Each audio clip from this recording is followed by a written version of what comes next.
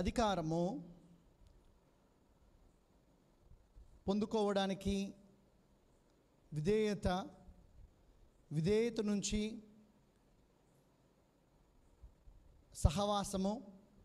సహవాసము నుండి ఆయనకి దగ్గరగా అవుతాము. అతని దగ్గరగా as we come closer to Jesus, ఆయన యొక్క అధికారంతో, ఆయన యొక్క అథారిటీతో మనల్ని నింపుతారు. సో అతి ప్రాముఖ్యమైన విషయము ఇక్కడ మనం చూసేది ఏంటి అంటే విధేయత, ఒబీడియన్స్. శక్తిమంతుడైన వాడి చిత్తానికి, శక్తిమంతుడైన ఆ యొక్క ప్రభువు చిత్తానికి, ఉద్దేశాలకి, ఆయన నియమాలకి మనల్ని అప్పగించుకోవడము, మనం ఆయనకి లోబడము.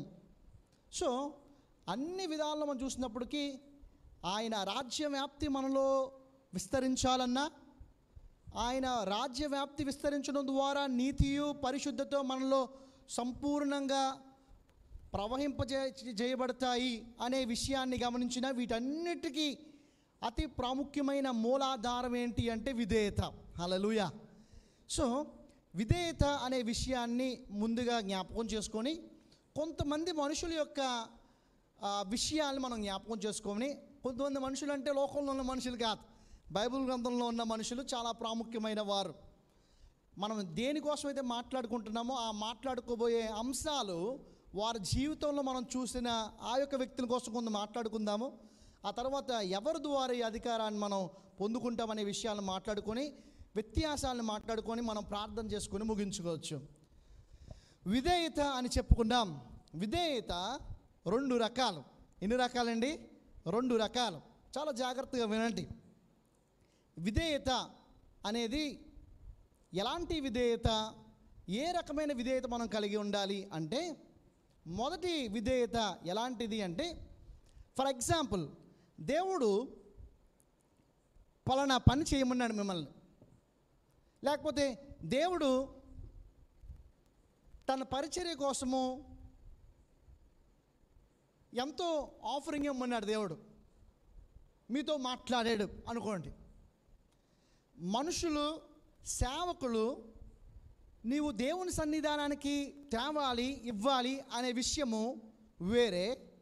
ఇప్పుడు దేవుడే ప్రత్యేకంగా నీవు ఇంత ఇవ్వాలి, నీవు ఇంత కానుకను చెల్లించాలి అని ఒకవేళ దేవుడు నీతో మాట్లాడితే, ఫోర్స్ఫుల్ గివింగ్ విధేయతలో మొదటిది. ఫోర్స్ఫుల్ గివింగ్ అంటే కష్టపడి ఇవ్వడం. కష్టపడి ఎలా ఇవ్వడం ఏంటి? కష్టపడి డబ్బులు సంపాదించడం చూశాను, కానీ కష్టపడి ఎలా ఇవ్వడం ఏంటి అంటే, కష్టపడి ఇవ్వడము అంటే దాని అర్థం ఏంటంటే ఇది మంచిదేం కాదు, దీన్నే ఫోర్స్ఫుల్ గివింగ్ అని అంటున్నాను నేను. కష్టపడి ఇవ్వడం అంటే ఏంటి అంటే,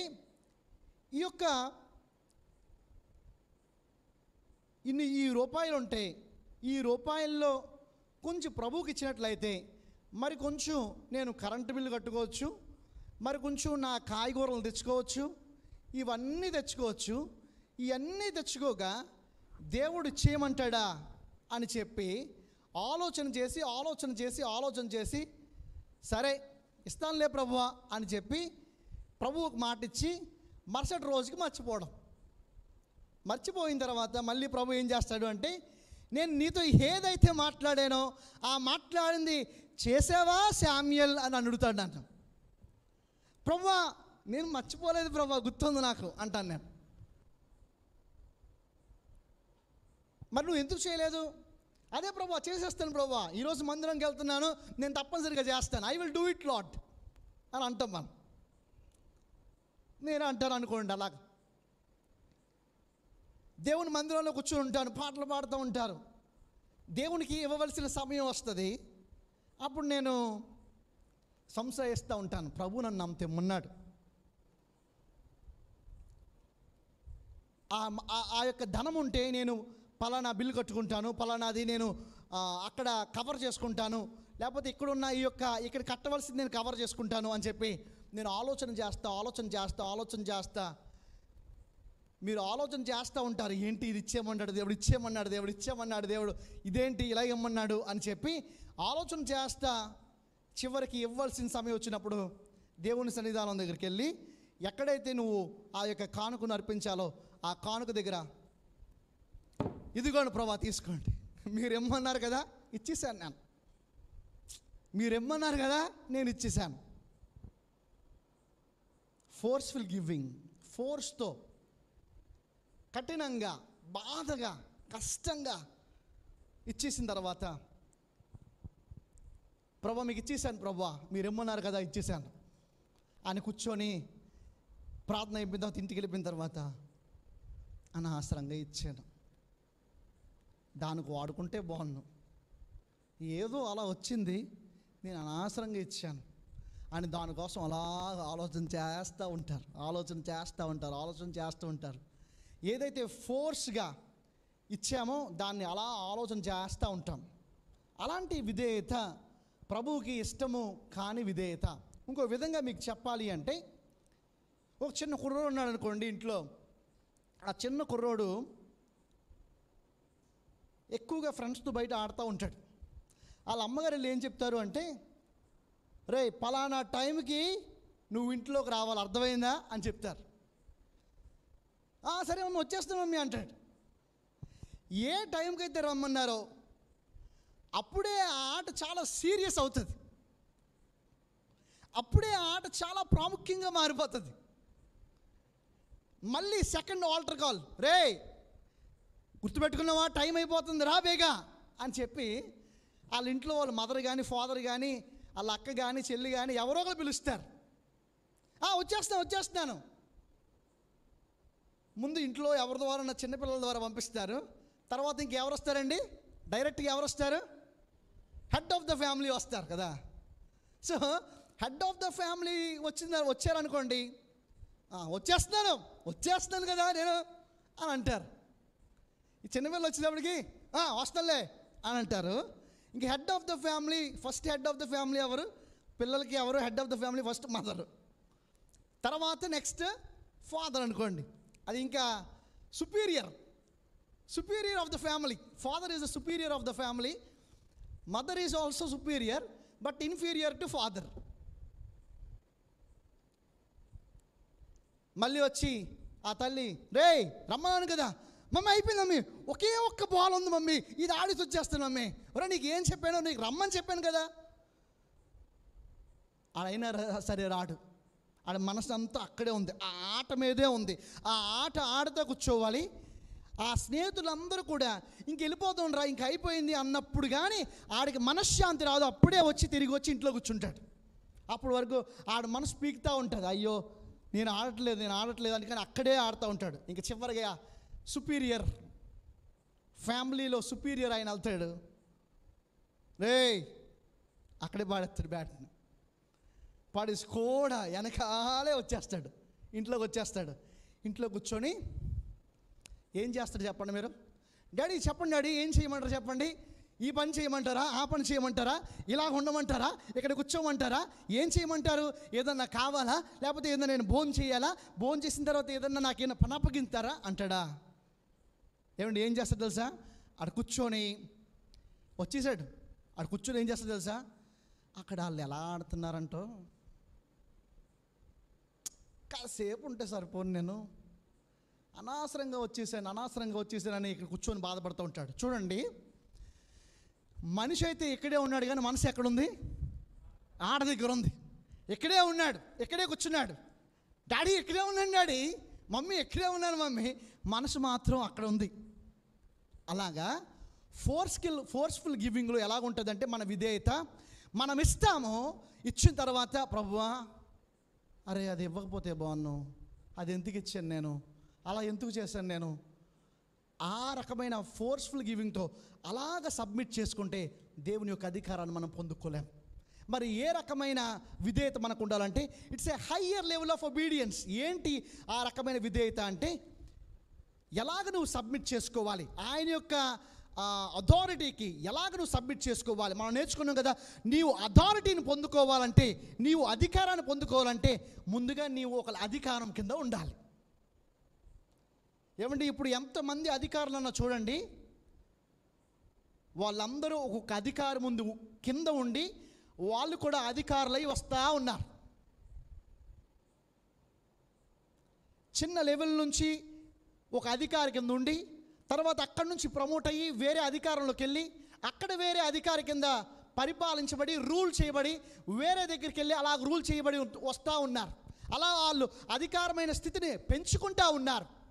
కనుక ఖచ్చితంగా ఒకటి కావాలి ఏంటి అంటే, మనకు అధికారం కావాలంటే మనము తప్పనిసరిగా ఒక అధికారంలో ఉండాలి. సేవకుని యొక్క అధికారంలో, అతి ప్రాముఖ్యంగా సేవకుడు నడిపిస్తున్న దేవుని యొక్క అధికారంలో మనం జీవించాలి. So higher level of obedience, ఆ సబ్మిషన్ ఎలా ఉంటుంది అంటే, ప్రభు నీతో మాట్లాడినప్పుడు నీకు ఎంతైతే ఇమ్మని చెప్పాడో, ఎంతైతే నీకు ప్రేరేపించాడో ఆ ప్రేరేపించింది నువ్వు తీసుకొని, ప్రభువా ఇది నువ్వు ఇమ్మన్నావు, ఇది నీవు ఇమ్మని చెప్పిన మాట, నీవిమ్మన్న మాటకి నేను లోబడతాను. కానీ ఒక విషయం, ఇక్కడ సమస్య ఉంది, నాకు ఇక్కడ సమస్య ఉంది, నా వెనకాల సమస్య ఉంది, కానీ నువ్వు నాకు ఇమ్మన్నావు, నేను ఇస్తాను అని చెప్పి నువ్వు దేవునికి ఇచ్చినప్పుడు, దేవుడు చెప్పిన మాట ప్రకారం నువ్వు చేసినప్పుడు 100% నువ్వు సబ్మిట్ చేసుకున్నవాడు అవుతావు. హల్లెలూయా. ఏమండి, ఒక విషయం చెప్తాను వినండి. ఏమండి, ఆ పక్కన బాధ, ఈ పక్కన బాధ, వెనకాల బాధ ఎలాగ సబ్మిట్ చేసుకొని ఇమ్మంటారండి? ఎలాగ నా పరిస్థితులు అయిపోతాయండి? ఎలాగ నా పరిస్థితులు ముందుకు వెళ్తాయండి? ఎలాగ నా పరిస్థితుల్లో నాకు జీవం కలిగి వస్తుంది? ఎలాగ నా పరిస్థితుల్లో నేను రికవరీ అవుతాను? ఈ యొక్క మనీ విషయంలో ఎలా రికవరీ అవుతాను? చాలా కష్టంగా ఉంటుంది. ఎలాగ సబ్మిట్ చేసుకోగలనండి అని నువ్వు అడిగితే, నువ్వు ఒకటి గుర్తుపెట్టుకోవాలి, నీ పని కన్నా దేవుని యొక్క రాజ్య పని, నీ పని కన్నా నీ యొక్క అవసరత కన్నా విలువైనది అని గుర్తుపెట్టుకోవాలి. ఈ లోక సంబంధించిన నీ పని కన్నా విలువైన పని కోసం నీ ధనాన్ని వెచ్చిస్తున్నావు అనే విషయాన్ని మర్చిపోవద్దు. హల్లెలూయా. ఏమండి, అలా వెచ్చిస్తే జరిగే విషయం చెప్పమంటారా? దేవుడు షెకేలుకి ఆ యొక్క చేపకు ఆజ్ఞాపించి చేప నోట్లోంచి షెకేలు వచ్చే విధంగా చేస్తాడని నువ్వు నమ్మినట్లయితే దేవుడు అద్భుతం చేస్తాడు. హల్లెలూయా. పేతురుని వెళ్ళి ఆ యొక్క షెకేలు ఆ యొక్క చేప కడుపులోంచి పట్టరామన్నాడు. ఆ విశ్వాసం నీకుందా? నిన్ను ఇమ్మన్న దేవుడు నీకు చేప కడుపులోంచన్నా ఇవ్వగలడు అనే విశ్వాసం నీకుంటే, నీకు సబ్మిసివ్ ఆ యొక్క 100% హయ్యర్ లెవెల్ ఆఫ్ ఒబీడియన్స్ నీకున్నట్లే. నీవు నా సమస్య ఎలాగ పరిష్కారం అవుతుంది అని బాధపడుతున్నావు, కానీ నా సమస్యని పరిష్కారం చేయగలిగిన దేవుడు ఏ విధానంగా అన్నా సరే, ఏ చోట నుంచి అన్నా సరే, ఏ దిక్కు నుంచి అన్నా సరే తీసుకొచ్చే దేవుడు నా దగ్గర ఉన్నాడు అనే విషయాన్ని మనం మర్చిపోతున్నాం. ఏమండి, ఈ 3 రోజుల నుంచి మనం వాక్యం ధ్యానం చేస్తున్నాం కదా. ఎస్తేరు ఎక్కడ ఉంది? కోటలో ఉంది. అప్పటి వరకు బయట మొర్దెకై దగ్గర ఉన్న చిన్న లెవెల్లో ఉన్న ఆ యొక్క చిన్న గృహంలో ఉన్నట్టుంది. ఇప్పుడు మహారాజు కోటలో ఉంది. సమస్య వచ్చిన తర్వాత, చాలా జాగ్రత్తగా వినండి, సమస్య వచ్చిన తర్వాత మొర్దెకై అంటున్నాడు, ఎస్తేరు దీనికోసమేనేమో నువ్వు ఆ కోటలోకి పంపించబడ్డావు, గుర్తుపెట్టుకో అని అన్న తర్వాత మరొక మాట అంటాడండి. మీరు ఆ మాట గమనించారో లేదో తెలియదు, కానీ ఆ మాట ఎలాంటి మాట అంటే, సాగతీసి చాలా ఒక బలమైన యారో వేస్తే ఎలా ఉంటుంది, ఒక వీరుడు తన యొక్క ఆర్కర్ తీసి తన బౌని గట్టిగా సాగతీసి ఆ బాణం విసిరితే చాలామంది ఫాస్టెస్ట్గా వేసేవాళ్ళు ఉంటారు. అలాగా గట్టిగా ఆ బాణం వెళ్ళి హృదయంలో గుచ్చుకునే బాణం వేసాడండి అంటాను నేను. ఏంటి తెలుసండి ఆ బాణం? ఒకవేళ నువ్వు ఈ సమయంలో మౌనంగా ఉంటే ఏమవుతుందండి? ఒకవేళ నువ్వు ఈ సమయంలో నువ్వు కానీ మౌనంగా ఉంటే, అరే నేను దీనికోసం రాలేదు, దీనికోసం రాజ్యానికి వచ్చాను అనుకున్నావా? నా అందం చూసావా? నా అందాన్ని బట్టి ఈ రాజు మగ్ధుడైపోవాలి, మగ్ధుడైపోయి నన్ను గౌరవిస్తూ ఉండాలి, నా అందాన్ని బట్టి గౌరవిస్తూ ఉండాలి, నా కలిగిన దాన్ని బట్టి గౌరవిస్తూ ఉండాలి, నా నడక చూసి అతను గౌరవిస్తూ ఉండాలి అని చెప్పి దానికోసం వచ్చానని ఏమనలేదు ఆవిడ మౌనంగా ఉంది. ఈయననే మాట ఏంటంటే, ఒకవేళ నీవు మౌనంగా ఉంటే, మొర్దెకై ఉన్న విశ్వాసం చూడండి, వేరొక దిక్కు నుండి దేవుడు సహాయం చేయబోతున్నాడు. హల్లెలూయా. వేరే దిక్కు నుండి సహాయం చేయబోతున్నాడు. ఏమండి, ఒక విషయాన్ని చెప్తున్నాను వినండి. దేవుని బిడ్డలుగా ఉన్న మీరందరికీ తెలియవలసిన విషయం ఏంటంటే, నీకు ఎవరైతే సహాయం చేస్తా అన్నారో వాళ్ళు సహాయం చేయకపోతే దేవుడు 10 మందిని లేపుతాడు. హల్లెలూయా. అది దేవుని స్ట్రాటజీ. ఒకడు నీకు హ్యాండ్ ఇచ్చాడు అనుకోండి, 10 మంది మళ్ళీ నీ చెయ్యిని పట్టుకొని మేం చేస్తాం కదా అంటారు. మేమున్నాం కదా నీకు.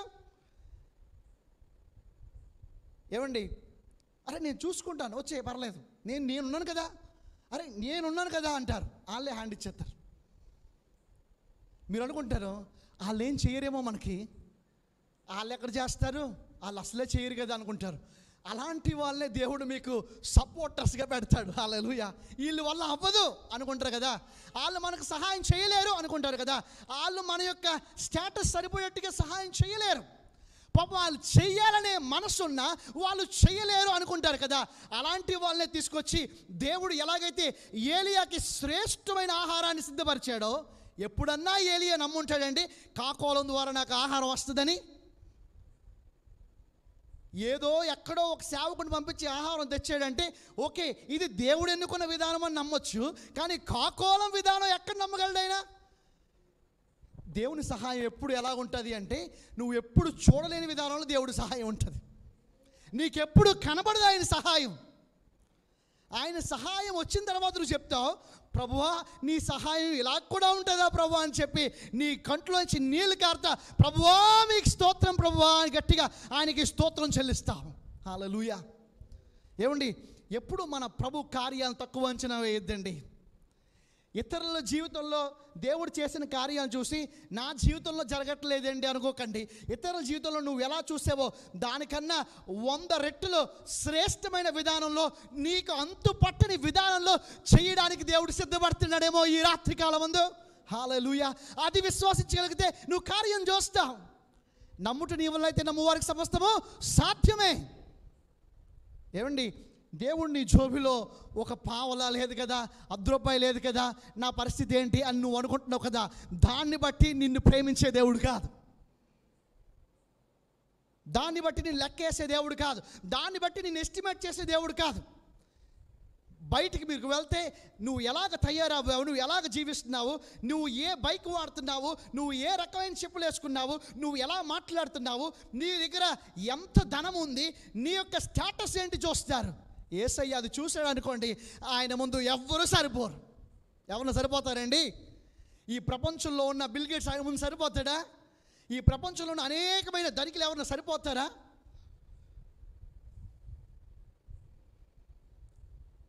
సొలొమోను, యోబు ఇలాంటి వారికన్నా ధనవంతులు ఎవరన్నా ఉన్నారా?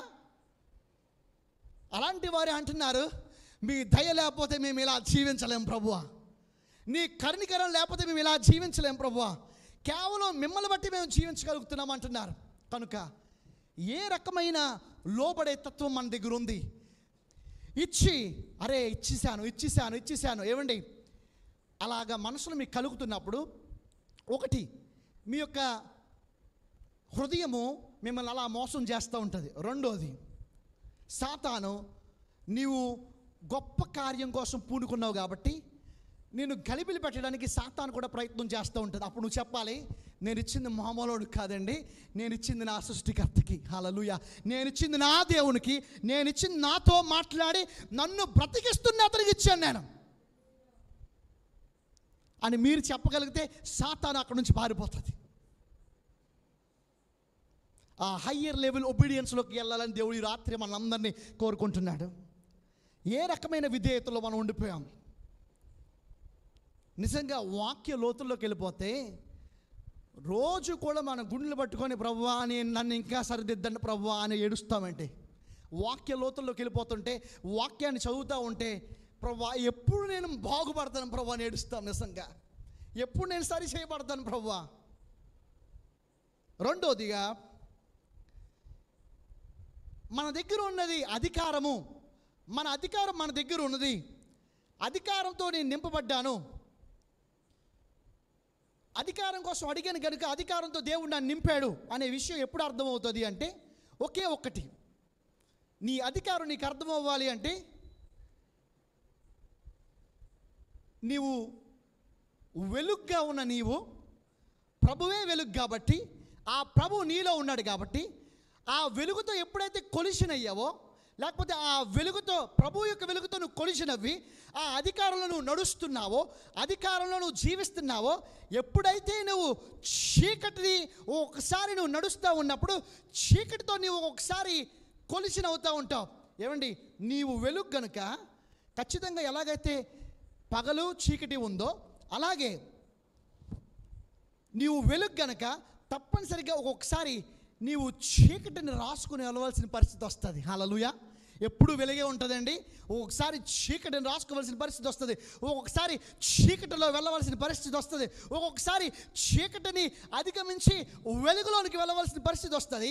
ఎప్పుడైతే ఆ యొక్క చీకటి శక్తులతో అంధకార శక్తులు అయితే ఎదుర్కొండా ఉన్నాయో వాటిని నువ్వు ఎదుర్కొన్నప్పుడు నీ అధికారం అర్థమవుతుంది. హల్లెలూయా. అది ఎదుర్కొన్నప్పుడు నీవు భయపడినట్లయితే, నీవు దిగులు పడినట్లయితే ఏ విధంగా నీ అధికారం నీకు అర్థమవుతుంది? అప్పుడు ఇంకా ఏముంటుందో తెలుసా? ప్రభువా, నా మీద నీ కనికరం లేదు ప్రభువా, నా మీద నీకు జాలి లేదు ప్రభువా, ఈ చీకటిని చూసి నేను ఎంత భయపడిపోతున్నాను, ఈ దురాత్మ చూసి నేను ఎంత భయపడిపోతున్నాను, నిజంగా నువ్వు దేవుడు అయితే నాకు ఈ భయం లేకుండా చేద్దు కదా ప్రభువా అని నువ్వు అన్నట్లయితే నిన్ను నువ్వు మోసం చేసుకున్నట్లు లెక్క.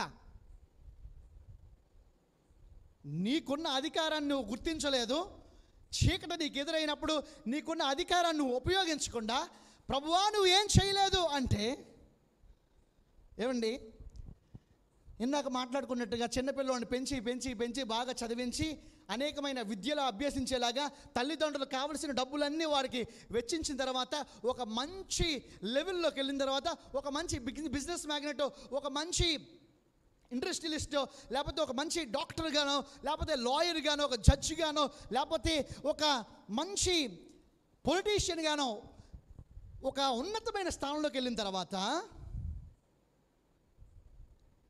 ఏదో సమస్య వచ్చిన తర్వాత నువ్వేం చేసావు మమ్మీ, నువ్వేం చేసావు డాడీ అంటే ఎలా ఉంటుంది చెప్పండి ఒకసారి.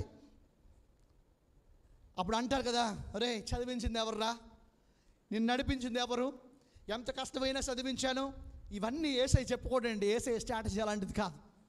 యేసయ్య తల్లిదండ్రులు అయితే కుమారులు ఈ విధంగా అంటున్నప్పుడు నన్ను ఏం చేసావు, నన్ను ఏం చూసావు, నన్ను ఎలా పెంచావు, నీకు ఇచ్చిదా, అది ఇచ్చావా, ఇది ఇచ్చావా, నేను ఇలా చదువుకున్నాను, ఇంకా నాకు అది ఇవ్వచ్చు, నేను అలా అవుదును కదా, ఇంకా అలాంటి బిల్ గేట్స్ అయిపోదును కదా నేను అని వాళ్ళు అంటున్నప్పుడు తల్లిదండ్రులు వాళ్ళు ఎంతైతే కష్టపడి, ఎంతైతే మోసి, ఎంతైతే శ్రమపడి, ఎంతైతే కన్నీరు కార్చి ఆ బిడ్డను పెంచారో అవన్నీ చెప్పుకొని వచ్చినప్పుడు ఆడు సైలెంట్ అవుతాడు.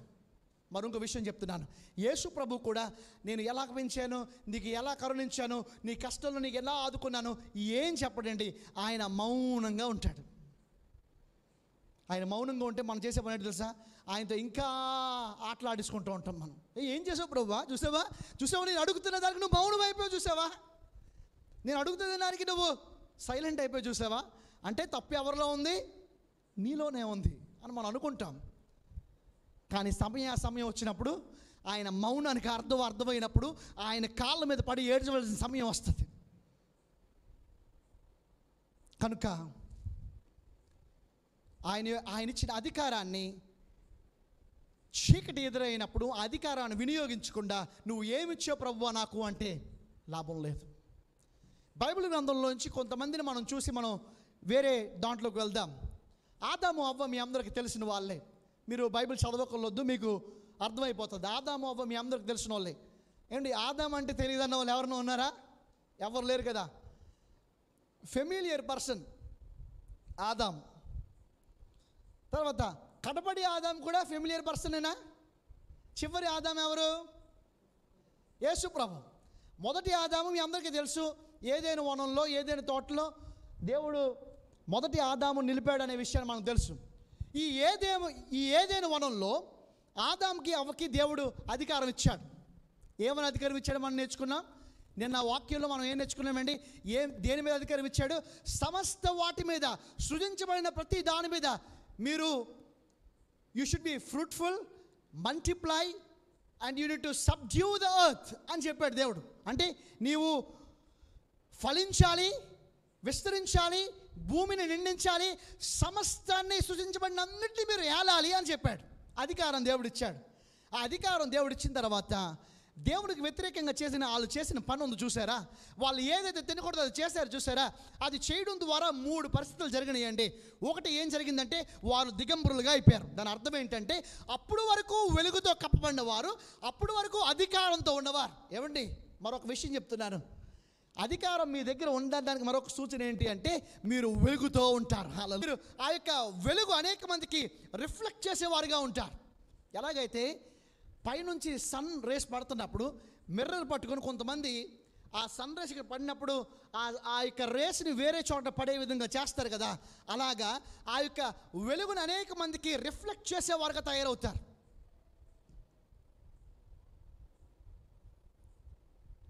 వారు దిగంబరులు అయిన తర్వాత వారు వెలుగును వారు కోల్పోయారు.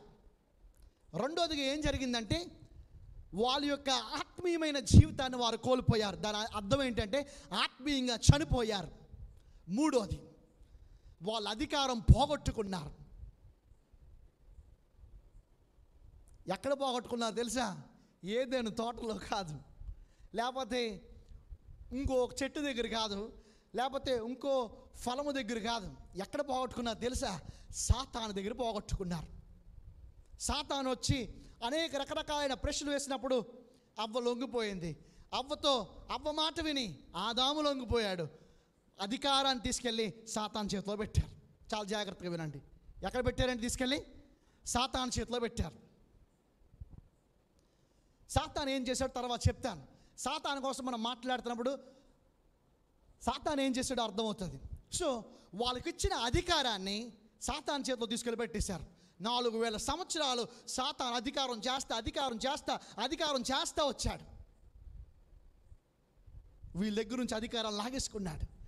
మాటల్లో పెట్టి అధికారం లాగేసుకున్నాడు. అంటే దీన్ని బట్టి అర్థం చేసుకోండి, ఈ లోక సంబంధించిన మాటల్లో మీరు ఎక్కువగా కలిసిపోతున్నారు అనుకోండి. ఈ లోక సంబంధించిన మాటల్లో మీరు గొప్ప ఆనందం ఉంది, మాట్లాడుకుంటే కానీ కుదరదు, కాలక్షేపంగా మాట్లాడుకోవాలి ఒకవేళ మీరు అనుకున్నట్లయితే ఆ మాటల్లోంచి కూడా బహుశా మీ అధికారాన్ని కోల్పోయే అవకాశం ఉంది. చాలా జాగ్రత్త. అందుకే కొంతమంది మాట్లాడుతూనే ఉంటారు. అవునండి, కొంతమంది ఎప్పుడు మాట్లాడుతూనే ఉంటారు. మరి కొంతమందిని చూడండి మీరు, మీరు ఎంత మాట్లాడినా నీవు ఇలా జరిగిందంట కదా, ఈ విషయం ఈ విధంగా అయ్యిందంట కదా, తర్వాత ఈ విధంగా నువ్వు వెళ్ళావంట కదా, ఆ తర్వాత నువ్వు అక్కడ నుంచి ఆ రోజు వచ్చావంట కదా, ఆ తర్వాత ఇలా జరిగిందంట కదా అంటే మీరు 100 మాటలు మాట్లాడిన తర్వాత వాళ్ళు ఏమంటారు తెలుసండి? ఏమంటారండి? అవును అంటారు, అంతే.